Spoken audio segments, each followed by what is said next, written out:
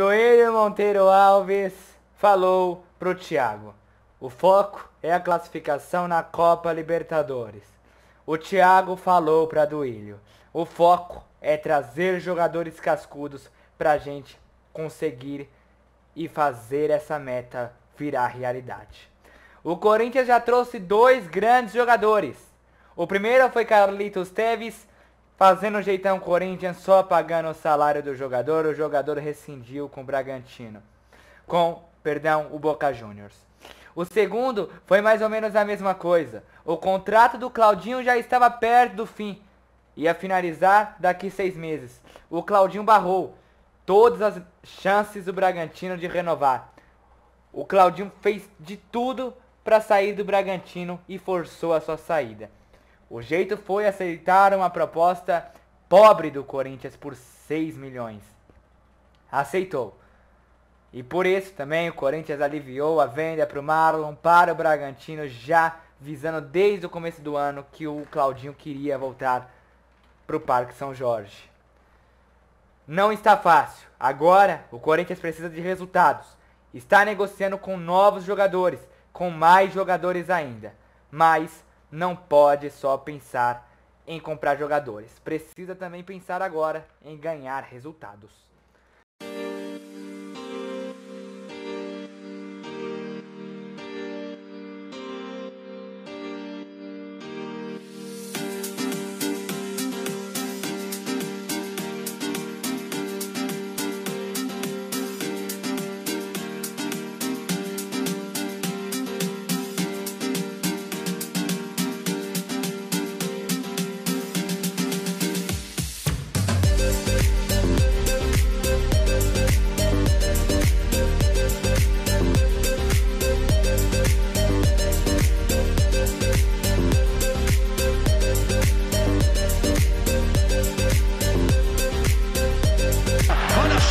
Olha a chance agora. Danilo limpou pra direita, bateu. O toque de cabeça do gol. Olha o gol, olha o gol, olha o gol, olha o gol, olha o gol, olha o gol.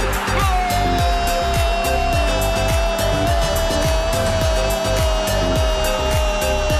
Veja a taça. Ergueu. Faça a festa, torcedor do Corinthians.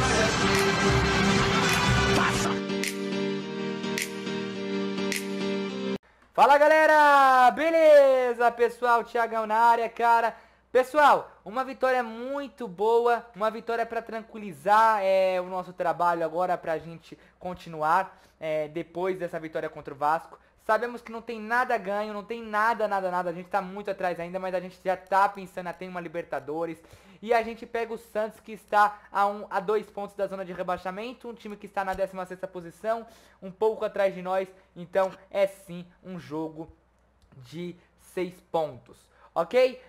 Então a gente não tem medo de enfrentar o Santos não, cara.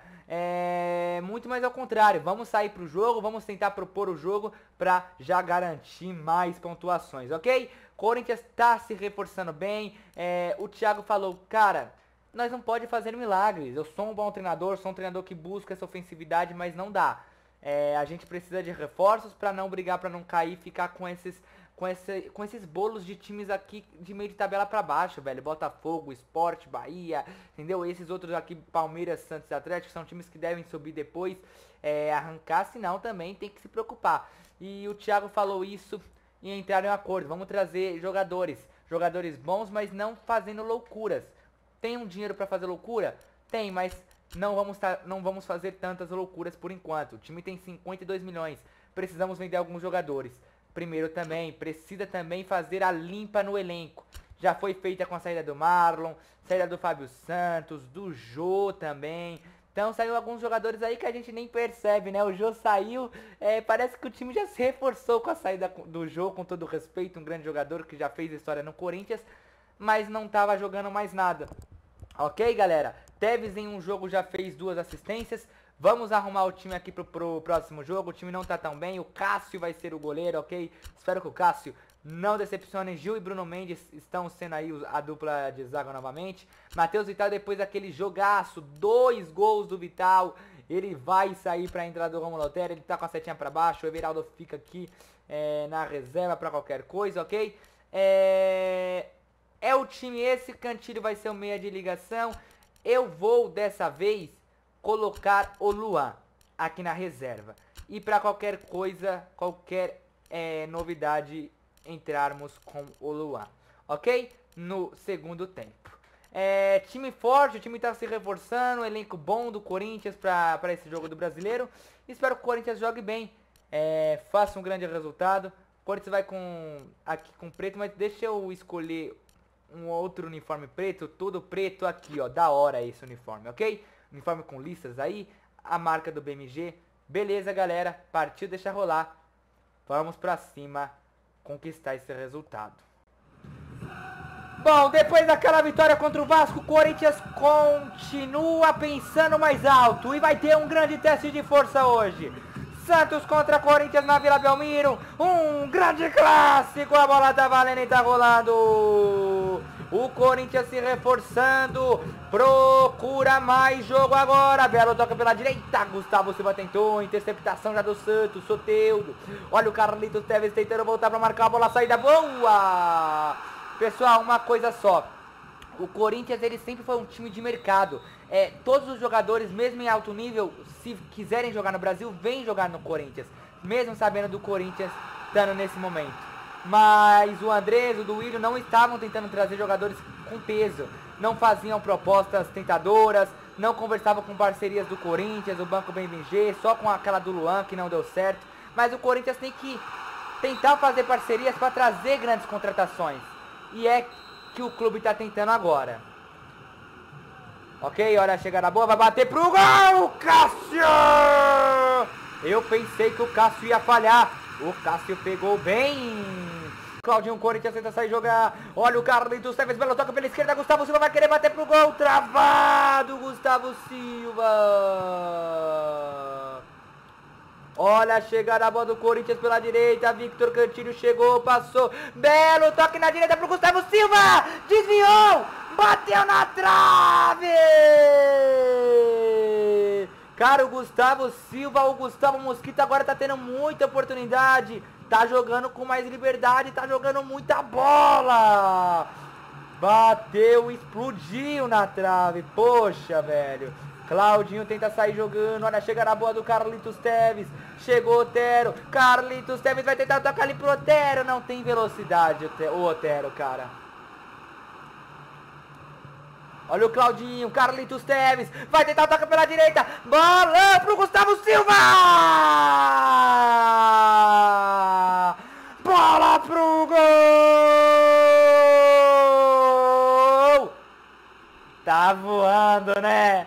Mosquito! Gol do Corinthians! Gustavo Mosquito! O Corinthians abre o placar na Vila!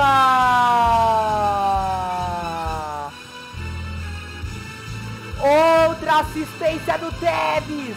Outra assistência do Tevez! Sensacional, Carlitos Tevez! Cara, eu sou um cara que sempre tento falar, contratações ajudam, mas um jogador, dois jogadores não vai mudar nada. Mas pessoal, com todo o respeito, velho, com toda a humildade do mundo, o Jô é sensacional, mas o Jô só tava prejudicando o elenco. Eita! E vem mais! Otero! Na travessão! Ah, não, Otero, não é assim. Perdeu a oportunidade de fazer o gol, cara. Poxa, Otero. Depois eu converso de novo com vocês, galera.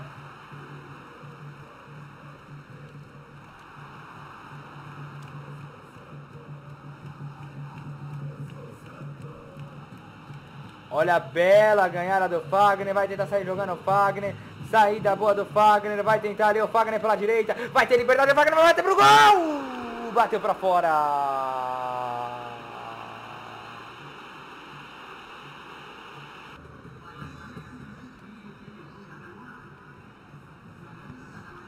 Cássio tocou mal, Gil. Bruno Mendes. Fagner volta, o capitão do Corinthians. Cássio. Chutão do Cássio, Cantilho. Olha o Piton tentando sair jogando pelo meio.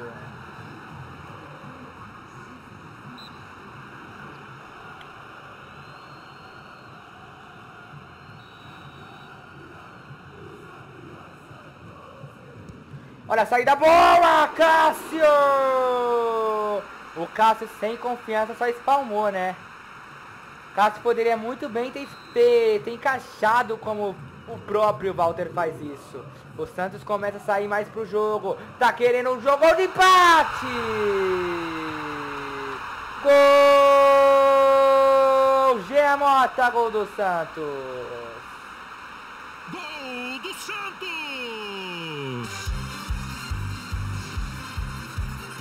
Jean Mota!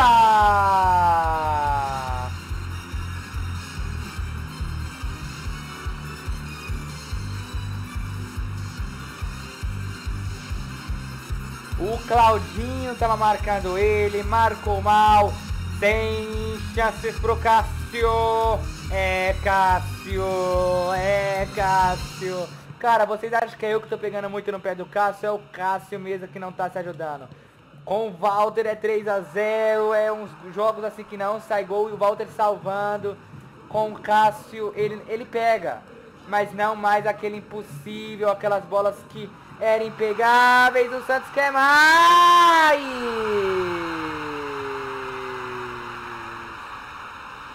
Gol! Caio Jorge, gol do Santos! Gol do Santos!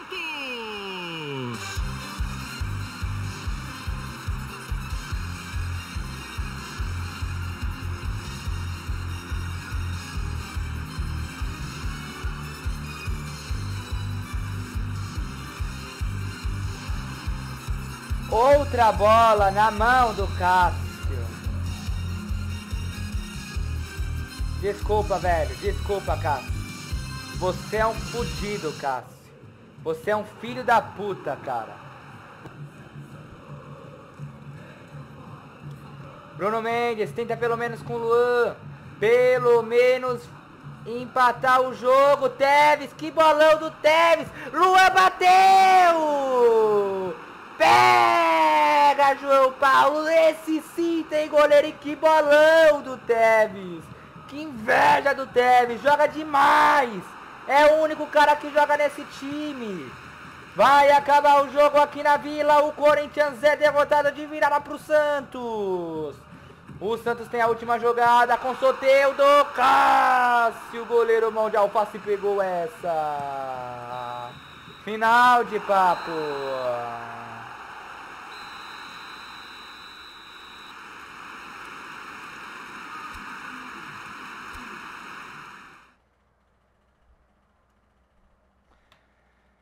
Bom, o Santos fez 2 a 1 no Corinthians, garante uma vitória muito boa para eles e bota uma pressão imensa no Corinthians, que cai. Disputa de 6 pontos, Corinthians cai.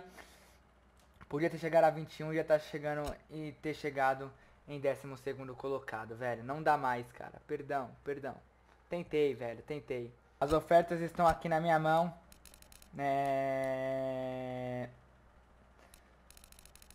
Chegou a oferta pelo Ederson, 7 milhões. A gente vai aceitar, ok? A gente aliviou o orçamento do salário, ainda ganha mais 7 milhões, tá vendo? E a oferta do Luan já tá aqui uma contraproposta de 27 milhões. A gente comprou o Luan por 23. Recebe uma oferta por 27. Time estrangeiro aí, time rico.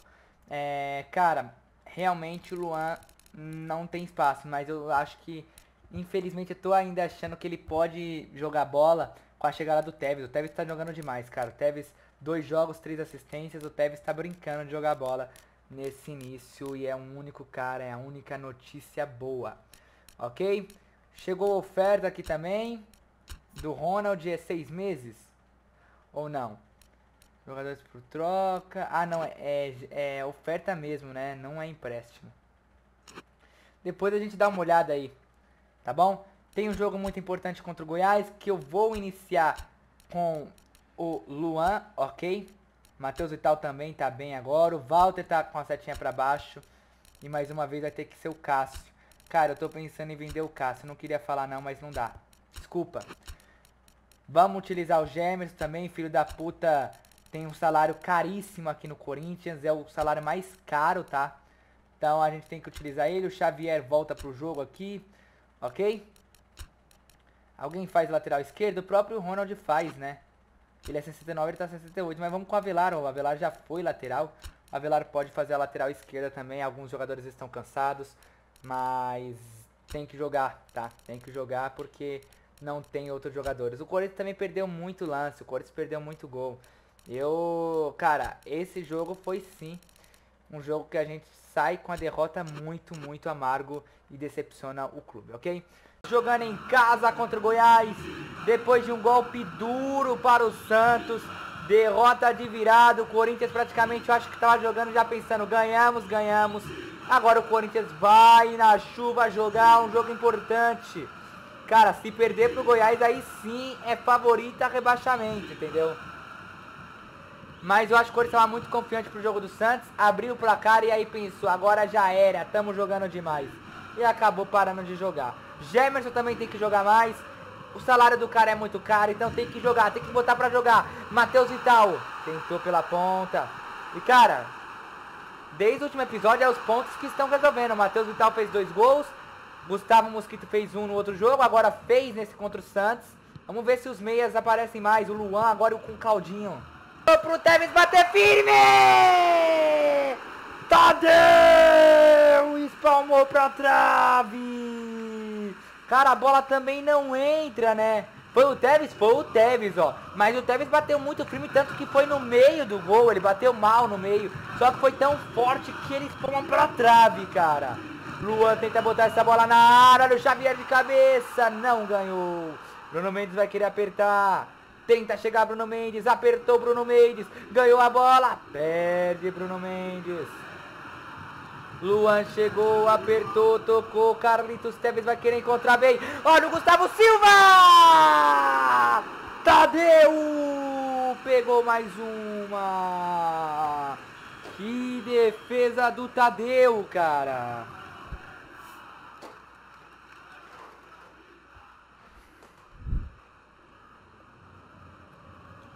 O Corinthians tenta agora meter o cruzamento, bola boa, a saída boa, Matheus Vital de cabeça! O Tadeu espalma! Fagner chegou, olha o Matheus Vital tentando. Cara, quando a bola não começa a não querer entrar é complicado. Tendo briga, pegou a defesa, Bruno Mendes, toque pelo centro. Pelo centro pro Xavier. Xavier vai querer encontrar o Luan. Luan pro Xavier mais uma vez. Ela chega na boa ali. Gustavo Silva vai querer. Tocou pela direita. Luan vai bater firme. Travado.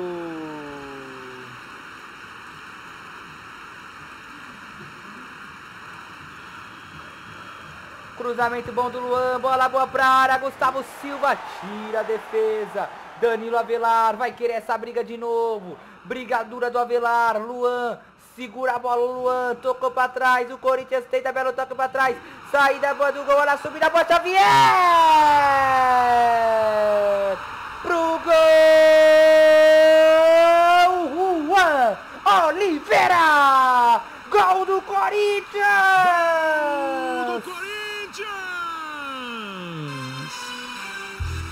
Por isso que eu falo, coloca os garotos da base que eles resolvem.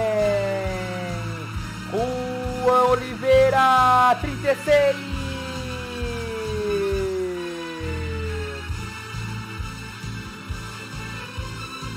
O Corinthians abre o placar na rodada. O Corinthians abre o placar contra o Goiás. É gol de Luan Oliveira.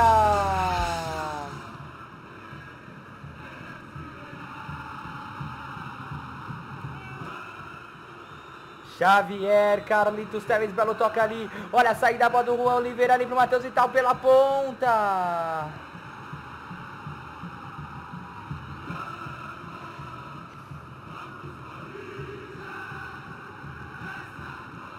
Olha o Luan roubando a bola. Carlitos Tevez na direita. Gustavo Silva.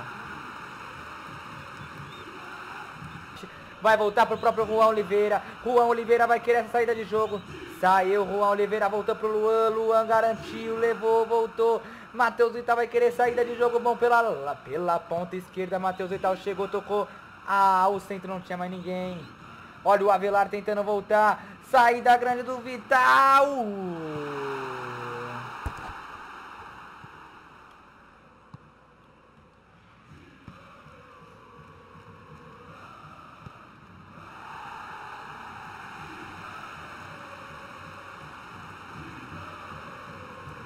Olha a saída boa de jogo na ponta esquerda, Matheus Vital. Tá morto o Vital, vai botar na área.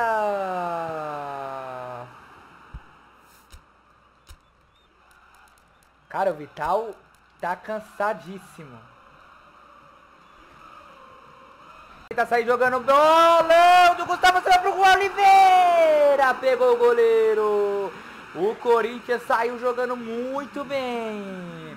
Tem grande chegada boa, Luan vai botar essa bola na área, Luan, olha a chegada grande ali, a bola bateu, sobrou Xavier, brigadura do Xavier, sobrou para Avelar, saiu grandemente o Avelar, chegada boa do Corinthians, olha a bela levada do Corinthians, tentou ali o Gabriel Pereira, levou na direita ali pro Fagner botar essa bola na área, pega o goleiro Tadeu.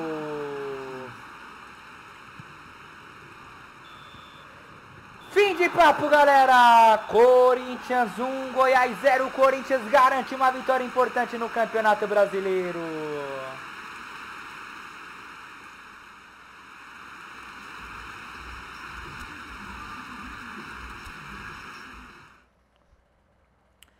Cara, Corinthians muito mediano no campeonato, garante a vitória.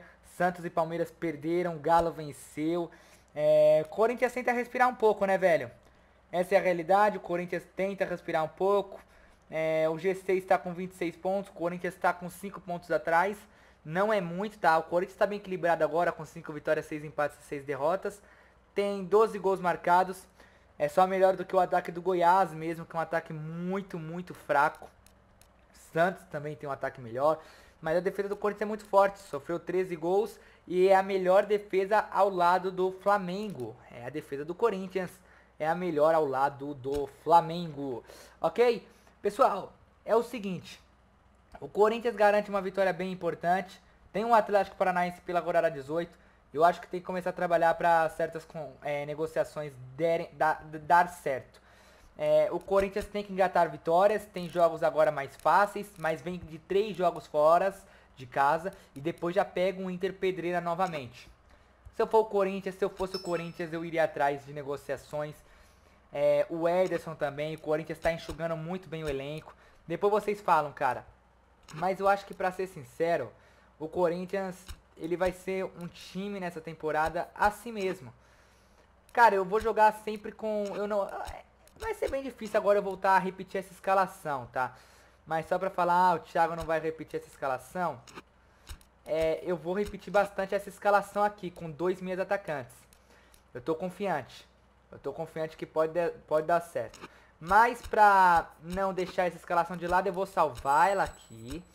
Vou carregar essa aqui. Salvar essa aqui. Ir pra essa. E aí colocar 2 meias atacantes aqui. Ok? Gabriel um pouco mais recuado. Com 2 volantes eu acho que não. Galera, é o seguinte. O Corinthians, ele precisa... realmente a fazer o que, pra ser sincero? Eu vou falar aqui pra vocês.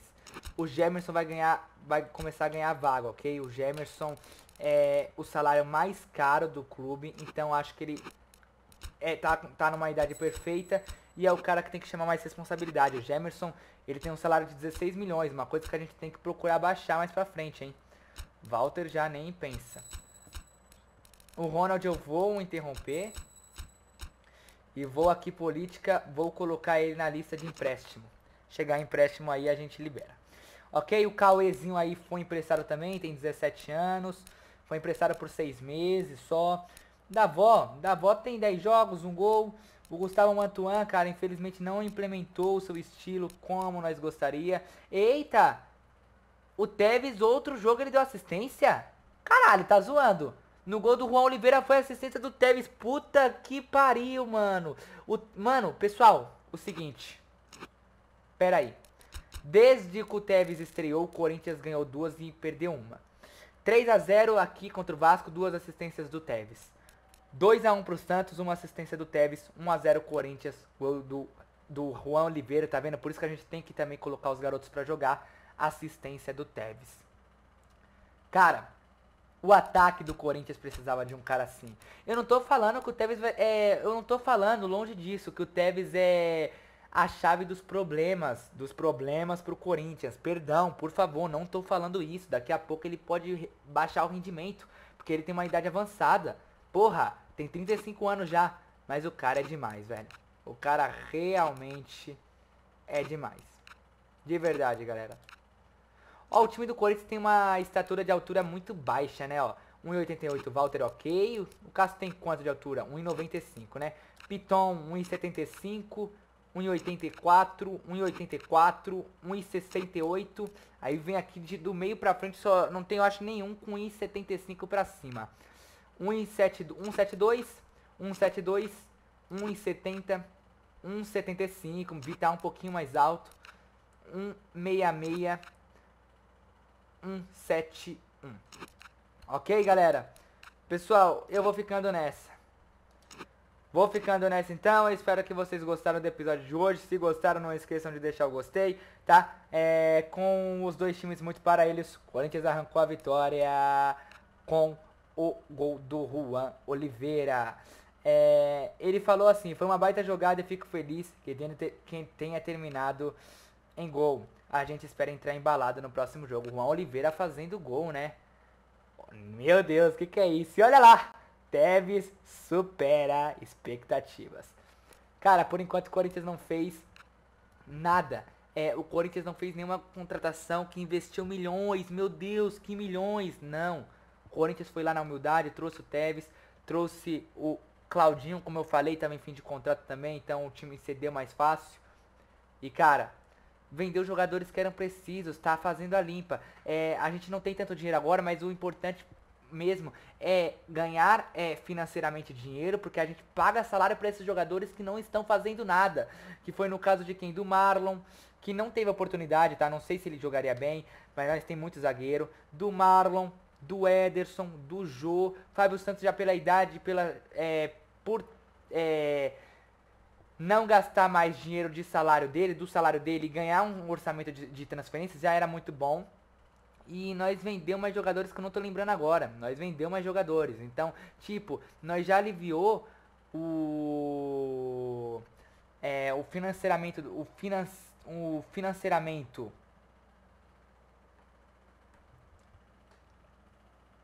Nós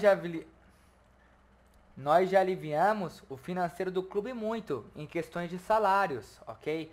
Nós aliviamos muito o cofre do clube e trazendo jogadores que são determinantes ao clube. Eu não acho que o Corinthians esteja fazendo uma temporada muito ruim, tá conseguindo, nos últimos 3 jogos ganhou 2, tá? E a gente tem que manter esse ritmo aí. Aqui nesses 3 jogos é fazer 7 pontos, ok? Fazer 7 pontos, ganhar do Atlético, do Coxa, tentar ganhar do Fortaleza ou empatar com um desses e tentar ir bem. Fortaleza tá 1 ponto na nossa frente, o Atlético Paranaense tá em 7º colocado, beirando o G6, e o Coritiba em 18º colocado. Atlético Mineiro até aqui tá na zona de rebaixamento. Palmeiras começou a perder muito já, 6 derrotas, também tá perto da zona. Palmeiras tá muito mal, né? E a Libertadores, deixa eu dar uma olhada aqui pra nós não perder. A gente já tá nesse episódio dando uma chacoalhada em tudo, ver o que tá acontecendo, entendeu? Ver essas coisas, ó. O Grêmio tava em pré-Libertadores, passou, ok. Libertadores, fase de grupos, foram esses clubes que passou, né? Vamos nas eliminatórias já, pra ver como que tá. Eliminatórias, Flamengo ganhou de 1-0, Palmeiras e São Paulo nas oitavas, o Palmeiras perdeu, o Palmeiras tá mal mesmo, né? Que o Palmeiras tá focando em Libertadores, perdeu pro São Paulo o primeiro jogo, Racing ganhou, o Santos perdeu pro New Boys, o Inter ganhou do Nacional, Independente Del Valle deu um couro no River, clubes brasileiros tem 2, um vai sair já que é o Palmeiras ou o São Paulo porque estão em confronto diretos, Santos e Internacional só tem 4 clubes e o Flamengo, perdão, 5. Ok? Galera, forte abraço pra vocês, um grande obrigado. por tudo nesse episódio. Valeu mesmo, forte abraço e até mais. Falou! Abraço, deixa o like, se inscreve no canal e compartilha o vídeo. Fui! Da da da da da da da da da da da da da da.